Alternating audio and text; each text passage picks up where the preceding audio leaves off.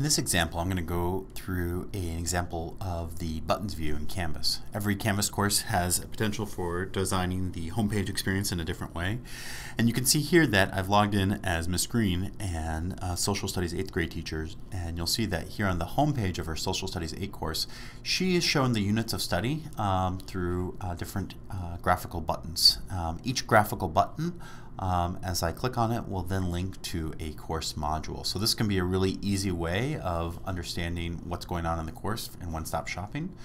So as I click on the Boom and Bust, you can see here located under the modules themselves, a little further down, the unit called Boom and Bust, which will show all of the assignments that have been published in the past, the quizzes that have been published in the past that show up in this part of the gradebook, and links to resources and materials as well. So this can be a really helpful and graphically interesting way of navigating a course experience by using buttons connected to modules. And as always, these assignments are always linked back into the student calendar.